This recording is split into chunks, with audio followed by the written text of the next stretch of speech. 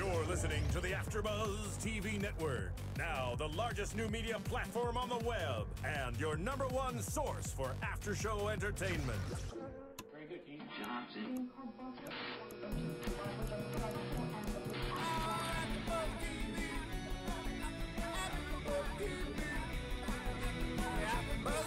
the AFTERBUZZ Studios in Los Angeles, California, presented by Maria Menounos and Bing.com, and streaming live thanks to Akamai Technologies. This is AFTERBUZZ TV's Vegas After Show. We'll break down tonight's episode and get you all the latest news and gossip. If you'd like to buzz in on tonight's show, you can buzz us at 424-256-1729. That's 424-256-1729.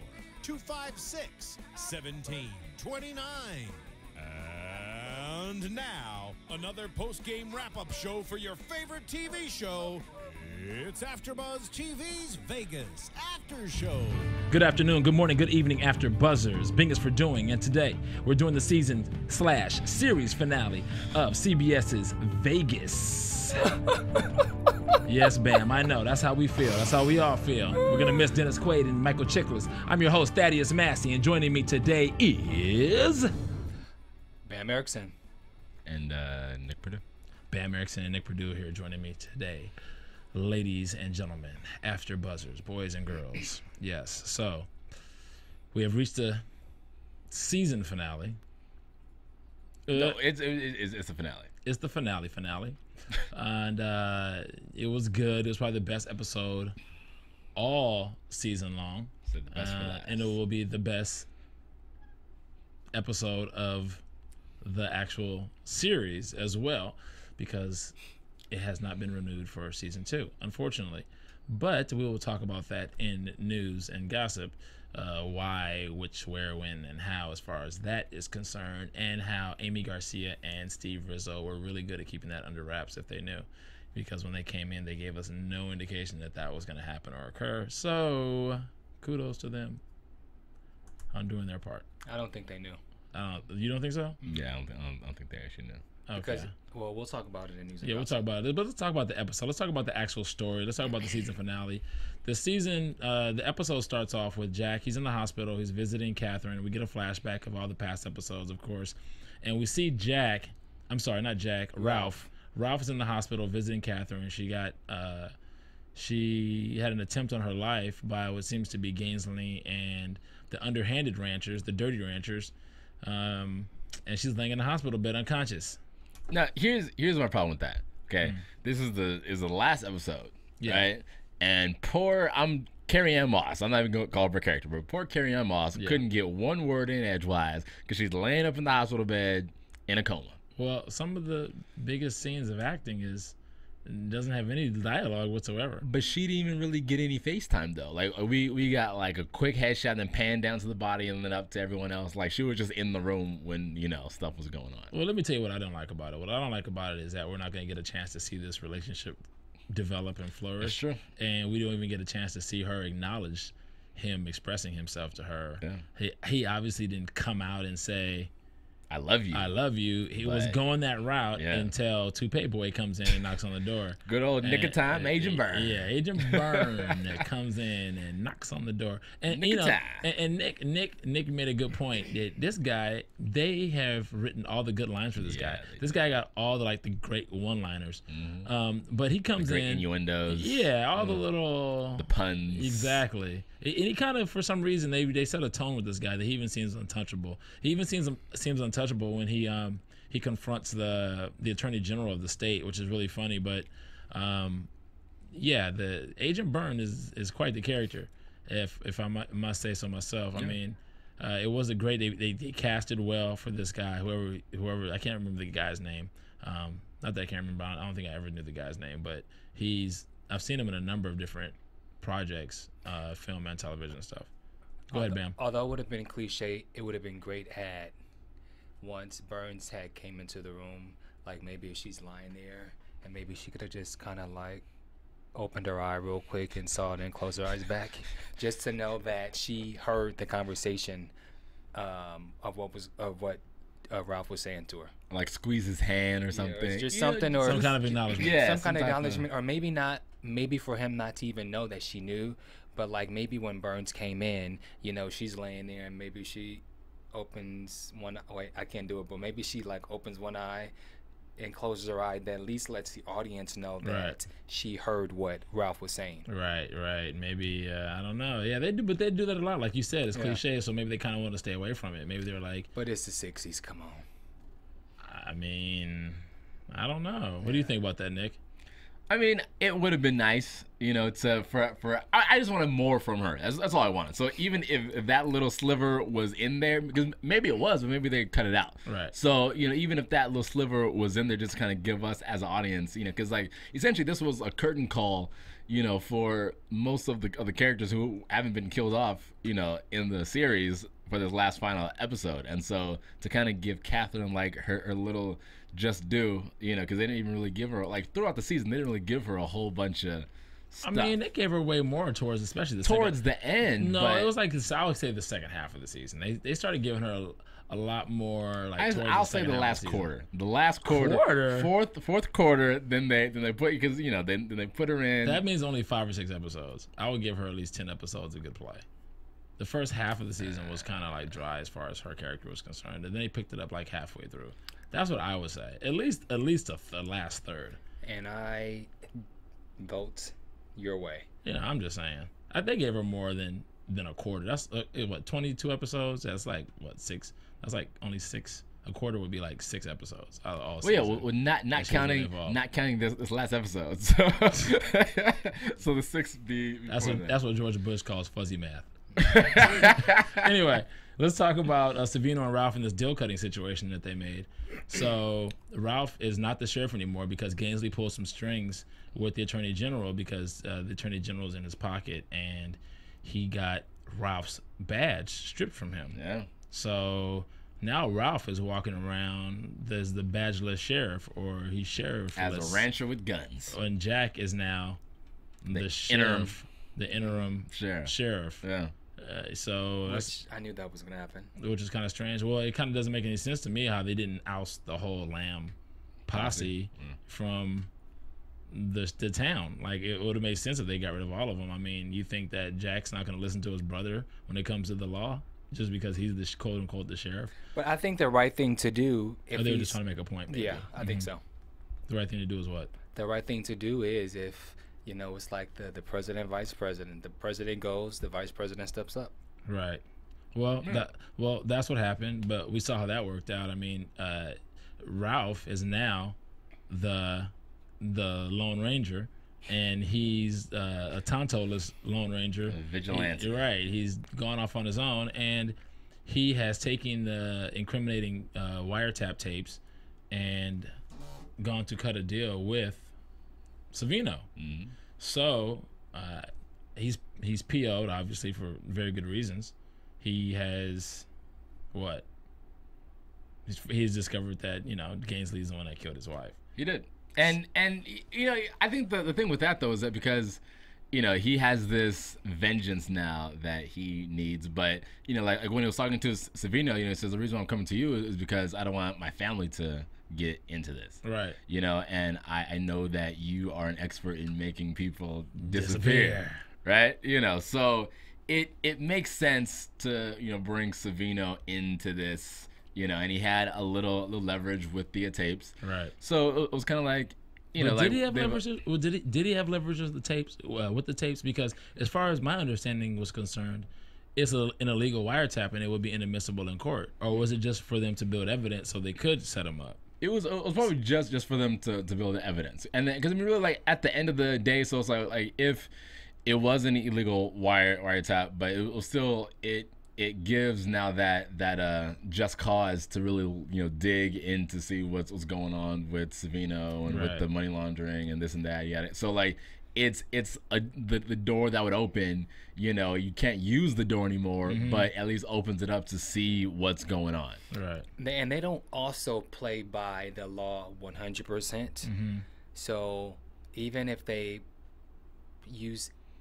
go by the law 95, 96, 97%, by them having that evidence, when it's time to not use fully the law, that 1 or 2% where they kind of step out the law, they will use it in that instance. Right. Well, I found out, it was very interesting that they had to end up teaming up, or quote unquote working together. Why did you find it interesting? Well, I mean, it was going to eventually come to that, and Nick had made that prediction in the beginning of the season. Yeah, at the very beginning of the season, he made that prediction that these guys were going to have to, and there was going to be a scenario that would develop that would bring them together, because you saw in the beginning how they developed the characters. They were basically two sides of the same coin, pretty much, and that the way that they were setting their characters up in their backstories, it would only make sense that they would have to work together in some capacity with a common interest, and it turned out to be Gainsley. I mean, they did a good job of presenting the Gainsley character and making this guy a formidable adversary. Agree. So let's talk about Jack and Mia. And Jack goes to visit Mia, and he says, he's at the door and he's looking at the ring, and he's like, okay, I'm gonna go in here, I'm gonna do this. And he, knocks on Mia's door. Mia answers the door, and he basically shuts him down. Dang, can we go through the scenario? I want to, he's like, I got something I want to talk to you about. She's like, I got someone to talk to you about first. I go first. Yeah, I go first. That's what she says. She says, I go first. So then I think that conversation went completely unlike he expected, obviously, because he was going to go propose. But the thing, I mean, what is your opinion? And this is a question I have for you guys. If you guys want to call in 424-256-1633 about this, because my opinion is that I think Mia is being short-sighted, and she was lacking vision as far as what I think she thought Jack wanted for their relationship. I think she thought Jack just wanted her barefoot and pregnant in the kitchen, baking biscuits, like she said, or cooking biscuits and popping out kids. That's not, to me, what I thought that Jack had in mind. I think Jack saw that she was a powerful woman, and she was savvy in her universe, in that social climate that she was working in. And Jack had expertise in his. And when he took her, I don't know if it was last week or 2 weeks before, when he took her to show all the land, it was like, look, I'm thinking about doing something with this land. I figure you're good at numbers. You could run the numbers, and I'll do the ranching. So he could be the boss on over here while she's the boss over here, and they could have this empire together. This is what I think, as far as I'm concerned, this is what I think his vision was. I don't think he expected her, or his plans or expectations for her was for her to be, at home popping out kids and baking biscuits, because that's obviously not her. I mean, she was still going to be home, but she was just going to handle the business side of the ranch. So, so when it's talking about, crunching the numbers and everything, that's, numbers for, the cattle and whatever else they were ranching and farming and this and that. So, it was going to be a profitable business, right? And it was something that they were going to make from the ground up, right. And so like she would have been, they put their money together, like he said, you put and so 500 acres it's a lot of land. Yeah, you can do some damage with that. You can make some money. Thaddeus, I agree with you that I don't think that was his intention, but I also think her being the savvy businesswoman, rather than just completely cut it down, he came with his idea and his vision of how they were going to raise a ranch together. But then the smart businesswoman that she is, she could have added to it and said, this would be a great idea. Not only can we do this, and then throw in a suggestion to help with it being a ranch / something else, and build it into, I don't think she was willing to think outside the box like Jack was. She saw it one way, when clearly that's not what he meant. But I think also maybe he could have said something like, whether besides just building a ranch together, he maybe could have said, we can start it off as a ranch, and then from there we can do blah blah blah blah blah. Right. I mean, look at something like medieval times, where they have the horses and they have this whole show. They could have easily turned this, he could have had the ranch, and they could have easily maybe turned that into some kind of, maybe there could have been a restaurant, and you have the ranch experience, and you get to pay people they could have easily, the first saddle ranch. Exactly. It could have been the first saddle ranch. That was Nicholas Perdue. If you guys want to call in and make a comment as far as the first saddle ranch out in the 500 acres that Mia and Jack would have had. Ride some real bulls this time. But they were right, exactly. But the thing about it is, I just think that she was scared. I think she was scared that he wanted to change her too much. And then the fact that he wanted her out of that quote-unquote business, I think he just really wanted her away from Savino. I think he would just have rather her be in a legitimate hotel as opposed to knowing that she worked for the mob. Right. And it would be under constant scrutiny, and her livelihood would be constantly, and her safety would be constantly compromised. I mean, I think any man that's like natural, he doesn't want his girl in that kind of environment. I really don't think it was so much of the hotel casino. I think it was the whole mob aspect that really was the problem, and the whole criminal enterprise. Well, I mean, yeah, because at the end of the day, like, he's the law and she's the other side of the law. Right. So, you know, and like what her mother said, I mean, like, how long is that really gonna last? Like, if someone doesn't make a change, and he's not gonna make a change, so, you know, like, because he's not gonna go criminal. Right. You know, right. So like his biggest change would be like if he just stops working for the sheriff's office, then he'll just be ranching. And so it's not like he's not going to become, you know, a mobster. Right. So, you know, someone had to change it. There had to be some give. There had to be a little, you know, adjustment. And so she wasn't willing to make that adjustment, you know, because like she was about that mob life, and that's where, you know, she felt comfortable. Well, let me tell you somebody else who's about that life. Tommy Stone was about that life, and he's actually appealing to Mia, and Mia is actually feeling this guy, even though she's trying to suppress it and hide it. I think she sees this guy as actually somebody who is. Well, he's from LA, so let's. You know. Right, he's got some swagger. I don't think Mia likes Stone like that, but it's a crush. You think it's a crush? It's a animal instinct. Yeah, it's a crush. It's something that you want to attempt. It's something that you want to try for the short term. Well, here's the thing. There's nobody in her circle or that arena or that lifestyle that's really approaching her. And he's a young, handsome kid, and he's doing his thing. Talks fast, knows how to use his hands. And although he's quote unquote her boss, he doesn't treat her like you're my boss. It's just like it only is technical, like it comes out in words. You know, he's not like subservient or like blah, blah, he's blah. very quick with his tongue. Exactly. Mia likes that. Oh, brother. And he takes it upon himself to even grab her and kiss her, like, you know. And she doesn't really pull away. Her down. She doesn't slap him, anything. Yeah, because she's turned on by it. She's turned on by it. You know, for Mia, you would expect for her to like those kind of guys, like. But it's typical for her. It is typical, but it was also different how she fell into liking, liking Jack, which is why she truly loves him, because he's different.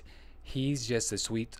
Stone is just a sweet talker that just kind of grabbed her attention. Yeah, and Stone kind of seems like the kind of guy who was like, after he gets her, it's done. He's like, yeah, he's used to getting the girls. All the girls want to be on blah, blah, blah. He threw a couple notch on the belt. Yeah, exactly. You know, a girl looks like you and as powerful as you. But you know what? He might hold on to her a little bit longer because she's as powerful as she is. Because of her influence. And because of her influence, and because she's organized crime and a mob family. Yeah. It's like he may be forced to take more interest. Right. You know. He's in the entertainment business. He's not a mobster. This kid is, you know. We'll never know.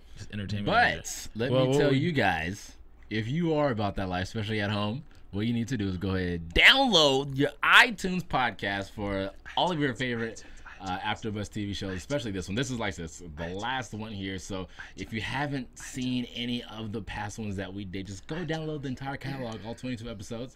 Like, comment, and subscribe. And tell your friends, tell your parents, and have a good time. And don't forget that now you guys can download all of our podcasts on Apple devices and for Androids. Yeah, you can keep us in your pocket all day. Yeah, and you guys can also subscribe to us on Twitter, AfterBuzz TV, and YouTube. You guys can subscribe to us, AfterBuzz TV, and you guys can call in 424-256-1633 here.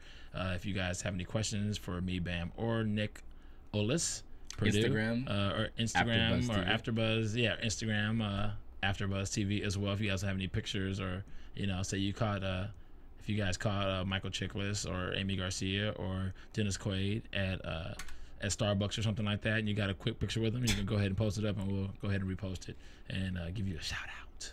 You know what I'm saying? Okay, so going back to the episode, let's talk about this plan that Savino and Ralph had to go put the kibosh on to draw out Gainsley.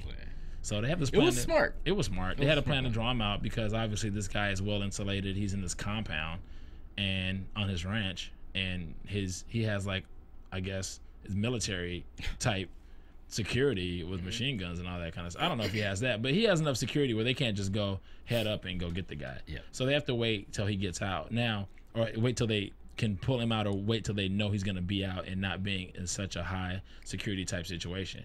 Now the thing is, this guy doesn't want to be in the rancher business anymore. He sees his future completely in Vegas. He said it's not cattle ranching. His cattle ranching interest he's going to sell, and his future is in neon. So they plan to get this guy at the cattle auction when he's going to be out. Unfortunately for Savino and Ralph, what happens? Well, so Jack and Dixon, right? They're like, listen, I don't know what your daddy's going to do, but we need to stop him before something happens, because, like, he can start this bloodbath and this war, and then, it's all she wrote. Right. So, Dixon takes it upon himself. Well, because they're trying to figure out where Ralph went, because they didn't know where he went. Right. And then, so after a quick dialogue with Yvonne, Dixon turns around, sees one of, the local deputies there reading a newspaper when he should be working, right? Rips the newspaper out of his hand and sees that there's a cattle auction going on. So he figures, okay. He tells him to get back to work. I'd have been like, kid, if you don't go sit at your desk. And this guy's obviously like way older than him. I'd have been like, yeah, but he's a lower ranking officer, though. I'm gonna put you over my knee. So anyway, Dixon. And then Dixon goes and screws up the whole plan with Savino and Ralph.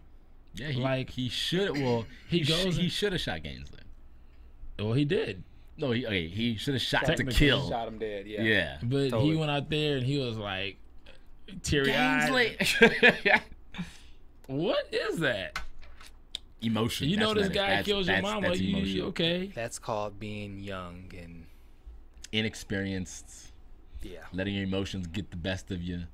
Well, I mean, he shot a guy who was about to shoot his dad at the robbery earlier. But that's this season. different, though. That's like, like, this is like, if you know someone's like, if you don't shoot, this person will kill your father right there. You kill this person. Gainsley didn't really have a gun on him to, like, like if Yvonne had the gun to her head, and it was Gainsley had the gun to Yvonne's head, then he probably would have shot him, no questions asked. Right. But this was like a kind of a standoff. Right. You know what I mean? So. Well, I was a little upset about that, obviously, because I was expecting Savino and Ralph to take Gainsley out.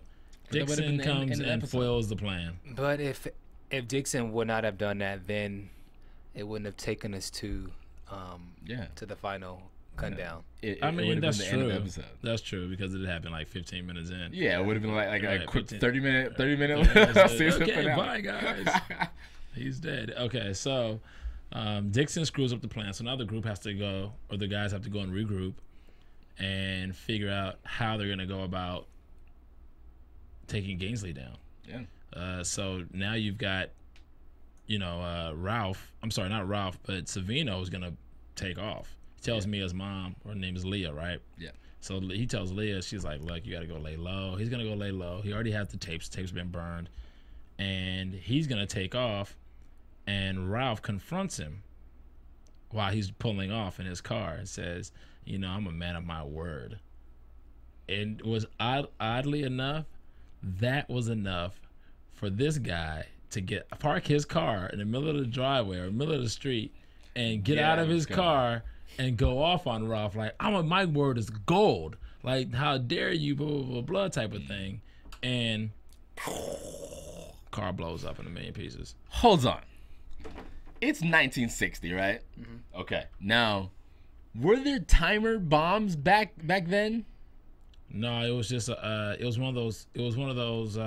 Because It like was triggered by the car running. But because normally like if you have a car blow up, once you like when they turn it on, then it blows up. Yeah, but they're not all foolproof. I mean, obviously, whoever's driving the car is supposed to be him. So, because it's his car. So, I mean, after he's driving for so many seconds, then the car will blow up. But that's like a timer, though. Yeah, but it's 1960. Exactly. It's not 19. It's not 2013. Like that's why you telling that shit than you. He's saying that there's a flaw with that. And yeah, no, to me that was more realistic, and the reason why is because everything back then wasn't like perfect. Like I'm sure the bomb it went off like seconds after it was seconds. He started the car, he pulled off, got pissed, jumped out of the car, and then the car blew up. Yeah, but what I'm saying though was that the bomb should have went off when he turned the. To me that's too movie-ish. That's too phony. That to me is like too Hollywood. That's cliche as well. It's like as soon as you turn the ignition on, it just blows up. And it's 1960. I mean, there has to be nothing is perfect. The littlest imperfections are the things that make things more realistic. But we don't know if that was an imperfection because maybe it was supposed to go off when you turned the car on, but it didn't, and it fails, and then it went 6 seconds. Yada yada. Gets to the car. Well, maybe so. I mean, these guys are ranchers. They got trying to kill him. They're not bomb experts. So maybe there's some dust from the ranch or some manure that got stuck in the timer. I don't know. And caused it to I was just go off a little bit late. I don't know. Who knows? But it was fine with. I was fine with it. You wanted to go off as soon as you started the car. Mm. Yeah, that's the problem. It didn't work for the script. That's exactly what it was. It didn't work for the story. Yeah, I'm with you, Vegas writers. I don't have a problem with it going off a few minutes late or a few seconds late. That's not a problem for me. So the guys are regrouping, and now Savino is not going to bounce now, especially since they blew his car up.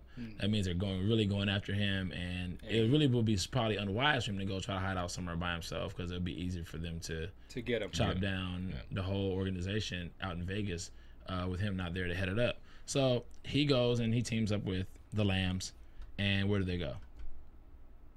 They go to good old Jones's house. Now Jones, I thought Jones was dead. I couldn't remember what happened to Jones, to be honest with you. But the fact that I thought he died too. Like something happened, or he disappeared. Something happened. But this guy's from Milwaukee. What is he doing posted up in some 2-bedroom shack in Vegas? He gets around though, like, cause like that's his thing. Like he's from Milwaukee, but he gets around. Yeah, that was like the strangest scenario right there. But anyway, they going on Jones. I bet nobody.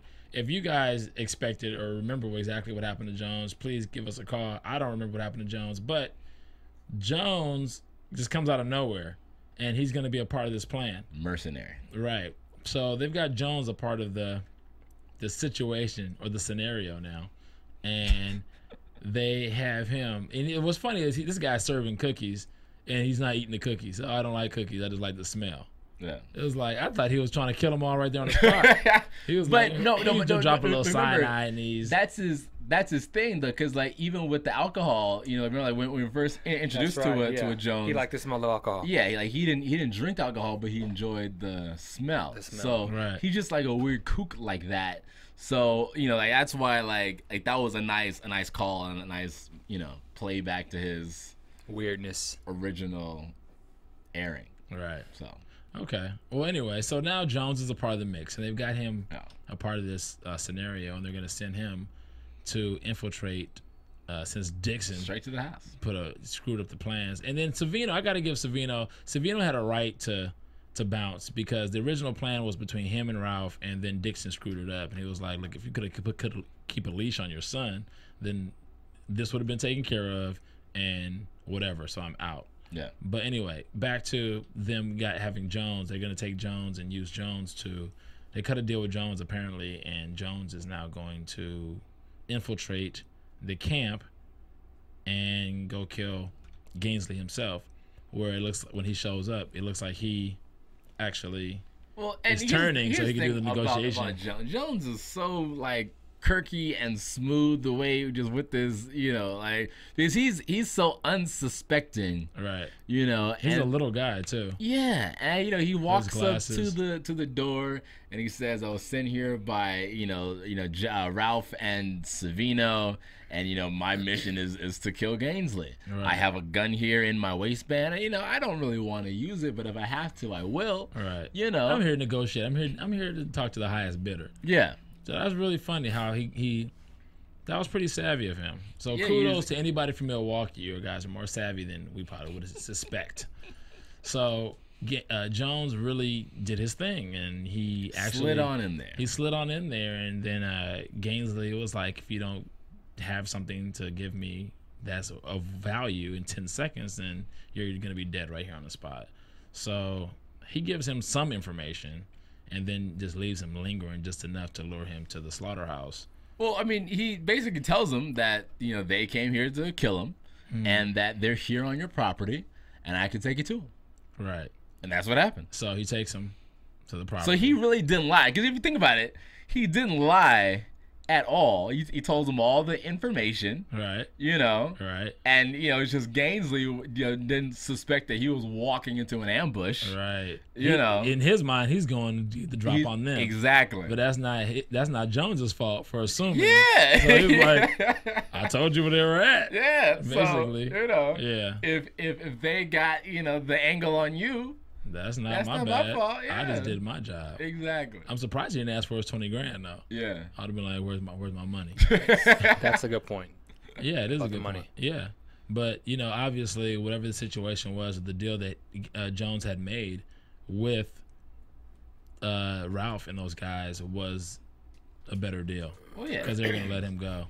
Yeah. So he can go make money killing people south of the border. He was going to go cut off to Mexico, I guess. No. And Savino said, Ralph told him, he said, look, if you come back, I'm gonna kill you if you come back. But let's go back real quick and talk about you know because I like to call Agent Byrne in the nick of time, right? So going back to the sheriff's office. So the new sheriff that was deemed by the attorney general walks into the sheriff's office, right? Right. And he says to Jack, hey, I'm the new sheriff. We're gonna take you into protective custody. The Lambs. Yeah, the Lambs. Yeah, him and Dixon. So we're gonna take you into protective custody. You know, so like you won't be in harm's way anymore. Whatever, right. And then so Jack was like, well, you mean you were appointed, sheriff by the same attorney general who took my brother's badge. Right. Uh-huh. And then so he was saying, well, listen, we have to take you. And he was like, well, if you're gonna take me, then you gotta come in and fight these deputies here. Right. So I kind of want to see like an old-fashioned shootout. I kind of wanted to see them go at it too. Just like a real quick. But those guys were outnumbered. It would have been really stupid for them. In fact, I thought it was really stupid for. I mean, I guess they had to do that cinematically with the DP or whatever, blah blah blah. Directorially, they had these guys line up over here. I mean, they're outnumbered. They should have just curved around and just, instead of going back behind Jack, they should have just curved around and surrounded him. So it was like, what are you going to do? It was like, you and 5 guys, it's like 8, 9, 10 of us, and you're surrounded. Yeah. How are you going to go into somebody else's sheriff's station? I mean, saying, I'm the sheriff now, with your own crew. It's not like he walked in like white collar and was like, yeah, I'm here. I'm sorry I have to take over your job. And then actually commandeered the position. But actually the whole point was for them to go and assassinate Dixon and Jack anyway. So, the nick of time. Agent Byrne. Agent Byrne comes nick of time and saves their butt. And then that's when they come up and go meet Ralph and Savino at the hotel before his cars blows up. Yeah. Now, let's talk about going back to Mia and Stone. Stone wants to show Mia off to some high rollers at another hotel for lunch. And he's got her a little tipsy on some vodka gimlets or whatever. Did he get her tipsy or did she just get tipsy? I think she just got tipsy. She just said she had one too many. And she's probably a victim of circumstance. She's a victim of circumstance. And she is grieving for her relationship with Jack, because she did say when she had that drink with her mom, she was like, I love that man. I love him, blah, blah, blah. Her mom convinces her, it's like, dude, you're in the mob. He's in the law. He's in the law. How long do you think it's going to last? But she was so happy for him just a couple weeks ago. Do you think why do you think she changed her mind?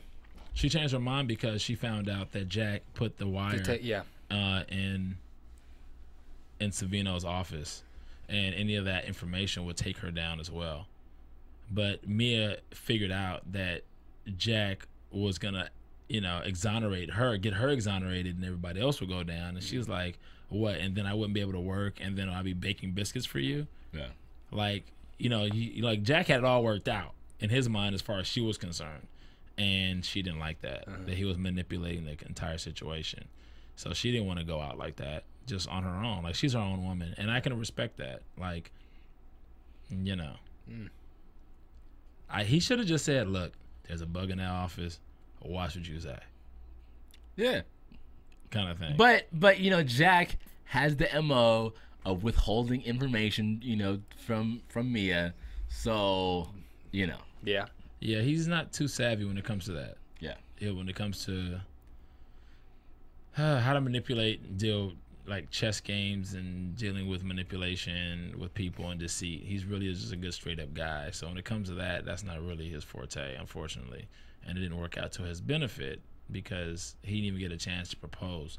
But after he got a chance to propose. I mean, not till later. Not till later. So they make it out of the situation. Ralph and the guys make it out of the situation. They've got Gainsley.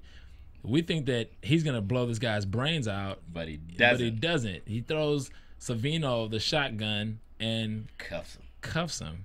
Yeah. And he's like, "This guy kills your wife. Like, what kind of man are you? Like, what? Are you gonna let this guy? How you gonna let this guy get away?" He's like, "Well, if you're not gonna do it, I'm gonna do it." And I was ready for Savino to really cap him right there. And I was like, yeah. And then here comes Officer Nicka in the nick of time. Nick of time. Agent Byrne comes up, and then he's like, "You called the feds? You called the FBI?" Like, Vince is like, "I can't believe this dude. Unbelievable. This guy. He knows this guy killed his wife, and he calls the cops. He just arrested him, and he calls the feds, and just unbelievable." Yeah.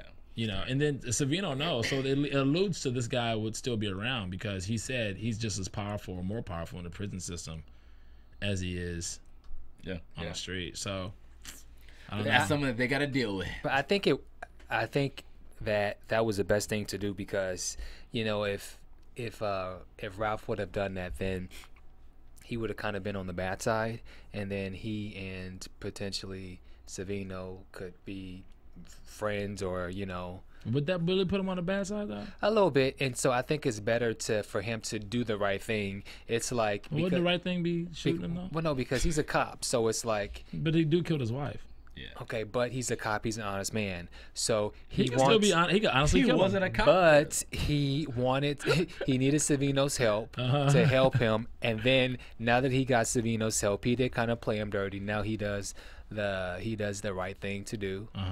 And so now, if there would have been a season 2, season 3, now they would have been back as kind of frenemies, where sometimes they're friends, sometimes enemies, right? And he would have continued to pursue him or whatever. Okay, well, let us know what you guys think. So I think Bamm was smart. Bamm thinks it was the right thing for Ralph to do, not to shoot Gainsley and to turn him into the FBI. I think that it's a gray area. I want to know what you guys think, and you guys can let us know on iTunes, or let us know on YouTube or Twitter, and or you can call in right now and let us know what you think about that. That's kind of a flip of a coin type of situation right there. So damned if you do, damned if you don't. That's right. No, I think, I mean, you should just. I think it would have been good either way. I think it would have been. I think it was. It would have been either way. It would have been like, oh well, what do you expect? Well, I mean, moral of the story is Jack's a good guy, or Ralph's a good guy. Ralph would have shot him if Dixon wasn't there, guaranteed. That's my opinion. My opinion is he would have definitely got him. Probably would have. Yeah, he would have let him go. Dixon was there. He would have let him go into the netherworld. Yeah, Gainsley would have been floating away if Dixon wasn't there. And that's what he said later to him. He said, "Oh, there was a good man that had a gun on him, had a chance to shoot him, blah, blah, blah." Gave him this whole little father. They had their little father-son moment. And you know what? I think what was nice too was they really kind of wrapped it up nice. You know, they kind of put a nice little bow in it for everybody except for Jack. But you know, when Yvonne coming to the hospital, and they put a bow on it for Tommy. Yeah, well, you know, Tommy was gonna get his, but let's talk about that real quick, because Jack goes to Mia's house and he's like, I swear if I get out of this situation alive, he tells me, he goes and knocks on her door, that I was gonna propose. This guy gets on a knee. His good knee. He's getting on a knee and sees the guy walk up behind this girl with a towel on. What if we would have just shot him right there? What if we would have crime of passion. Just crime of passion. Yeah? Crime of passion. And he's a sheriff. Yeah. That's rough. Yeah. He stood up, put his hat on, He's and not the said, sheriff okay, anymore. Sorry that bothered you. Who's not the sheriff anymore? By the time he had, his brother got the position back. Well, he's still a deputy though. He's still a sheriff's deputy. Oh, okay. So he never stopped being a. Yeah, he never lost his badge. badge. Yeah, he never stopped becoming a law enforcement officer. Gotcha. Yeah. But yeah, that was tough for Jack. I mean, you had to expect that not gonna last. And now Tommy is all about those Mia goods. But all his. Again, I think that was something Mia decided to do just to get Jack out of her system, or so she thought. Right. But she's not. He's not out. He's not out his system, or she's not. Or he's not. He's not out of her system. Yeah, thank you. Correct. And if there was a season 2, they would eventually get back together. Right. So that's tough. Yeah, it is tough. I feel bad for Jack. That's called rancher injustice. Anyway, so let's talk. Let's go to news and gossip, guys. News and gossip. AfterBuzz TV News. Okay, so we don't have any. We already spilled the beans. Obviously, Vegas of CBS's Vegas, starring Michael Chiklis and Dennis Quaid, has not been renewed for a second season. Unfortunately, we're gonna miss it. And if you guys feel otherwise, and you guys feel like it should come back, petition. Right? Yeah, write a letter or send an email to CBS petitioning Les it Moonves for a comeback to come back or whatever, because we enjoyed the show, and obviously the fans of the show enjoyed it because you watched it. But if you want to see it come back, then you have to write something. My biggest pet peeve is, when it first started off, it was high in numbers. It was at like 14 million, and then it dropped off to 12 and to about 8. Now it stayed consistently at about 7 to 8 million viewers. Wasn't it 17? I think it was 17 million to start off. Yeah, it started off really, really high, Yeah. and it dropped. And so, but there are plenty shows that are still on the air that do 7, 8 million views. I mean, even Scandal only has 8 million viewers, a week. So I don't understand. Was it because of the expectation or because of the caliber of actors and money involved? Because I think 7 million viewers is still a sufficient amount of viewers. Yeah, especially weekly. with all the entertainment outlets that distract people. I mean, the numbers are down for everybody, for film, for television, because you have internet, you have mobile devices, you have so many different entertainment outlets that allow people to DVR. DVR, distract them from watching any one particular and with thing. The whole thing with Nielsen is doing with the Twitter thing, I don't agree with it, but Nielsen's ratings is now going to and somehow combine the ratings with Twitter. Really? Yeah. That's interesting. It's gonna be interesting to see how they do that and see. So tweet CBS. They do that with hashtags or something. I wonder how they're gonna integrate that into their system. That'll be really interesting to see how Nielsen plans on incorporating that. I don't see it. Well, whatever. Yeah. So what? Who cares? And of course, we don't have any predictions, because my prediction is Michael Chiklis and Dennis Quaid will be making movies, and the rest of the crew, Amy Garcia, will be making movies, and RoboCop, and she'll be making RoboCop that's coming up, and everybody will be doing their thing. We'll be definitely seeing Carrie-Anne Moss and something else, I'm sure, and a few other of those actors that were on the show. And thank you to Amy. Jack Omar. Yeah. Thank you to Amy Garcia, who came, and thank you to Steve Rizzo, the stunt guy. Jason Omar, I'm sorry. Yeah, Jason Omar. Yeah, and thank you to Jason Amaro, who tweeted us, who sent messages to us thanking us for being such fans of the show. Gonna miss you guys. Until next time, you can find me. I'll let you guys know in a second. I'm your host, Thaddeus Massey. Where can we find you guys? You can find me all over the internet at the Nick Perdue. You can follow me at Bamm Ericsen on Instagram and Twitter, or you can also find me at Big Six Entertainment, and look out for a film of mine that's coming out later this year called The Shack. The Shack, and I'm your host again, Thaddeus Massey. You can find me on Instagram and Twitter at Club Thaddeus, and you can find me online at GQJedi, GQJEDI.com. Till next time, After Buzzers. Peace. From Bing.com, executive producers Maria Menounos, Kevin Undergaro, Phil Svitek, and the entire AfterBuzz TV staff, we would like to thank you for listening to the AfterBuzz TV network. To watch or listen to other after shows and post comments or questions, be sure to visit AfterBuzzTV.com. I'm Sir Richard Wentworth, and this has been a presentation of AfterBuzz TV. Buzz you later. The views expressed herein are those of the hosts only and do not necessarily reflect the views of AfterBuzz TV or its owners or principals.